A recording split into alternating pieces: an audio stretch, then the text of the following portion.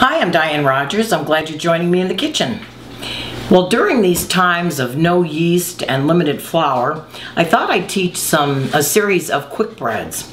The first one I want to start with are scones. They're really good if made right. A lot of the ones you get in the store are kind of dry, hard, whatever. These are just right, and everything about them is really good. They're not overly sweet. The variety you can make is just endless. You can make sweet scones, savory scones. I'm going to do a dried to tart cherry with a chocolate chip in it.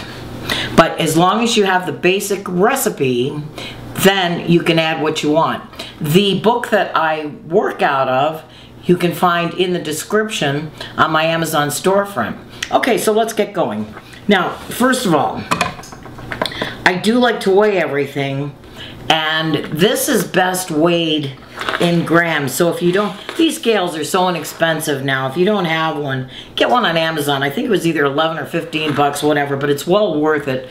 I use it for everything. And really important with certain baking things, especially this, because you want just enough flour and you want just enough moisture. Anyway, so onto the scale. What we're going to do is mix the dry ingredients and the butter in the processor, because it'll cut the butter in easier, and then I'll show you how to do it by hand. Then we'll mix the wet ingredients in, but the wet ingredients gets done literally by hand. So we're going to start with 440 grams, which is just shy a pound of all-purpose flour.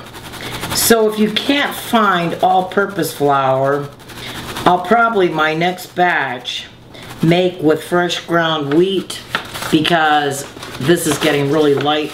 If I don't have much left at all of that. Okay, there's my 44 of that. Into that we add 55 grams of sugar, which should take me to 495. And then we're going to add some baking powder. Now this is the end of my large baking powder, so now you have to buy small ones. You might buy an extra baking powder, because I noticed that was quite thin too. So the baking powder is actually 24 grams. For this, I'm going to tear my scale back to 0, and there's 12 and 23. There's my 24 grams of baking powder, and it's 4 grams of salt, so that's going to take me to 28. I'm using unsalted butter, so I might put in just a dash more to compensate for salted butter. I do like using unsalted so that you can control the amount of salt yourself. Then into the processor it goes. And we're going to spin this up, because this is mixing the flour for me. I want to mix this flour before I put the butter in, because it just makes for a better distribution. And then I've already weighed this out.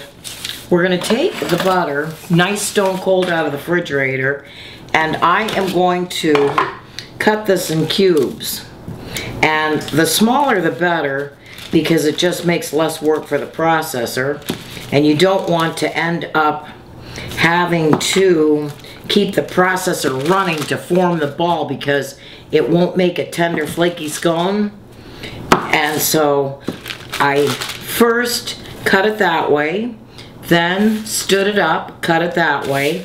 Now I'm going to cut it this way, and into the bowl it goes, so you're not making much of a mess.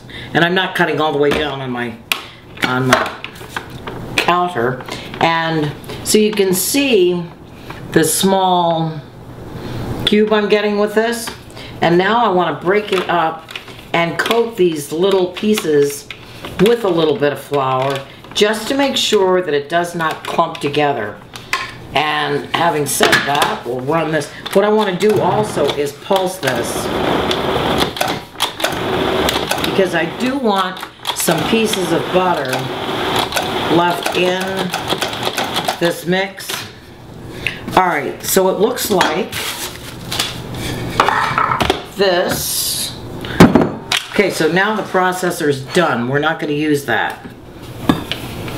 All right, I'm going to dump this in the bowl.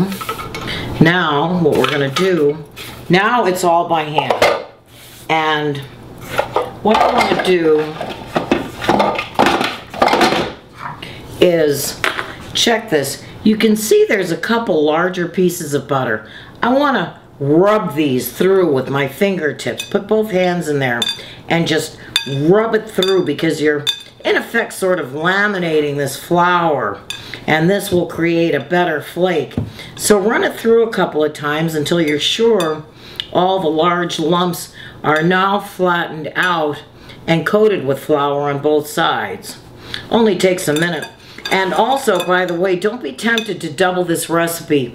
It's best done as a single recipe a couple times if you wanted to get yourself a big bowl, but it does get a little tricky working with a whole bunch of flour.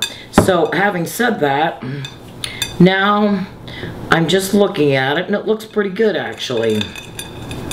You can see, I'll tilt this bowl, you can see the flakes that the flour, by rubbing it between my fingers, has created. And it looks just like a flake instead of a small pea-like size, okay?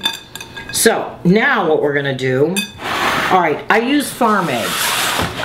And my friend that lives really close has chickens. I love going over there because the chickens are running around in the yard, and I know she's feeding them really good. They are the happiest damn chickens. Having said that, they're all different sizes. Baking is relatively precise. So what you want to do is put a container on your scale and then crack. This calls for 82 grams of egg. Alright, so basically a large egg, which is the baking standard, is 50 grams. So what we're going to do is not use all of this. So what I want to do is I'm going to crack, and look at, you can see easily the difference in the sizes. That's why it's important, you have to weigh this. So I have 0 on the scale, crack it onto a flat surface first so that you get a nice clean cut in the shell, so you're not putting shell in there. And then what you're going to do, see, so those 2 eggs are 114 grams, and we don't need all that. So what I'm going to do is mix this together, and then I'll be able to add just the amount of egg I need. But mix it up really well. I don't want traces of egg white throughout this. You're kind of, mix it well enough like you'd be making scrambled eggs. And you can tell when that's done by drawing the egg up through the whisk, and it should come down in a thin stream, not stringy, and you shouldn't see any white left. So that's how you tell when that's done.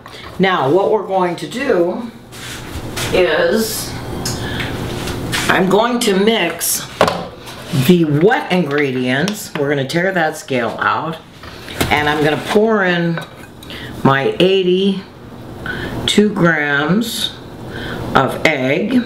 By doing this first, if you, perfect.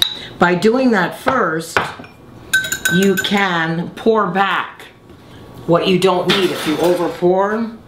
And this will now be my egg wash that I need for the top. Okay, now we're going to add some buttermilk. And the buttermilk is what helps give it its rise, the acidity in it. So this is 231 grams. So carefully pour in the 231, because you won't be able to pour this back because you don't want egg and buttermilk. I like to buy buttermilk by the half gallon because you can literally keep this. I know that You know, the expiration date might be whatever, but I've held this stuff for 6 months and longer, and there's absolutely nothing wrong with it, but I do keep it cold. So there's my 231 grams, and I'm going to mix this slightly just to get a better mix on that, right? Okay, now is where the hand part comes in. So we have our nice flaky dough, nice cold butter in there, and I'm going to make a slight well in the center. I am also going to rubber spatula this out because I want all of that.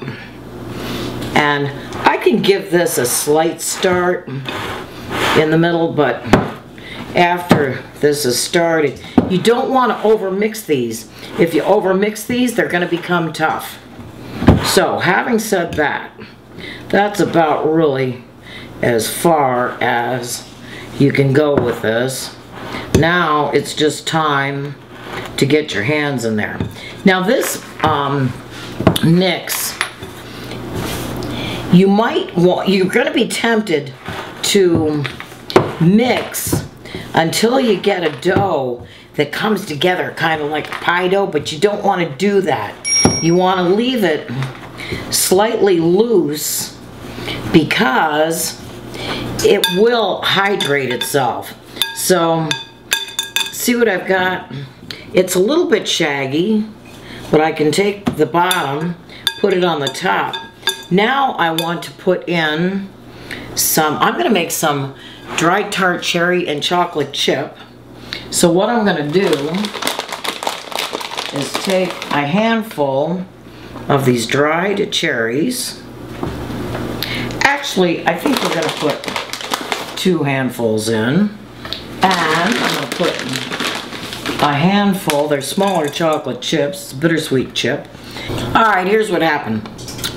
Unfortunately, my camera cut off. But what I did, I just gently folded in the cherry and an orange. And then I patted it out, divided it in half, and formed them into 2 nice hamburger-like patties, shall we say. They ended up weighing 532 grams each. And once they were in those nice circles, I cut each into 6s because 6 is a really nice size. They're too big, and how much can you eat of these? They're really rich with the buttermilk and all the butter that's in them. Not much sugar. And then after they're cut, put them on. These are the 2 pieces. After they're cut, put them onto the sheet tray. I egg wash them nice and even all the way around. And then I put some sugar in the raw on top of them. And the sugar in the raw still has the molasses in it. So I really like the appearance of these. Plus I like the little texture that it leaves on top. Now these are going to go to a 350 oven for about 15-ish minutes. Actually, it's a 350 convection oven. And if you don't have a convection, it's actually a 375 degree convention oven. With fan, 350. Without a fan, 375. So, off to the oven they go. Make sure you preheat your oven before you put the scones in, or any baked goods, anytime you do that, because you want that oven to build up heat inside so that when you open the door, it doesn't lose all the heat right away. Anyway, the oven, I like to preheat my oven for at least 45 minutes before I do anything in it.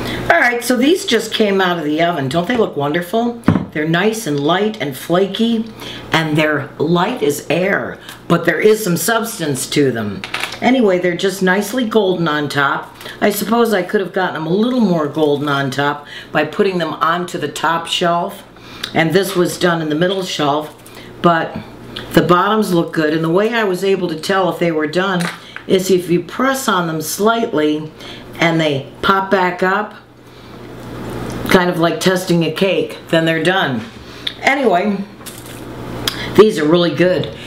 Creme fraiche, sour cream, more butter, but they're just so many possibilities with these. You could make them savory by adding cheddar cheese. You could add any kind of seeds and grains, blue cheese, walnuts, almonds, fresh fruit in the summer. I made a lot of blueberry scones last summer and strawberry scones. If you use fresh, be careful not to, make sure that it's nicely mixed first and then just fold them in gently. Or you can use frozen berries, but use them from frozen. Anyway, got raisins, currants. The possibilities just go on and on. Another combination that I really like to use, especially with the cherry, but I didn't happen to have any, is white chocolate. And always look on the ingredients of white chocolate and see if it just has cacao, and that's pretty much it, and a little butter. Having said that, make sure there's nothing weird in the ingredients. And good white chocolate, oh my God, it melts in your mouth. Anyway, I hope you give these a try because they really are easy. You might have to try them once or twice, technique. And what I'm gonna do is, I'm gonna leave a couple out and I'm gonna freeze them. I'm gonna do my waistline a favor and freeze some so that I can bring them out a couple at a time and warm them in the oven. Otherwise, I could go through a lot of these fast. So, that is another quick bread, sort of. Well, it is a quick bread.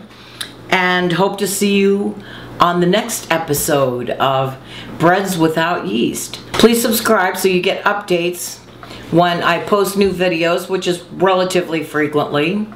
And stay safe and stay healthy.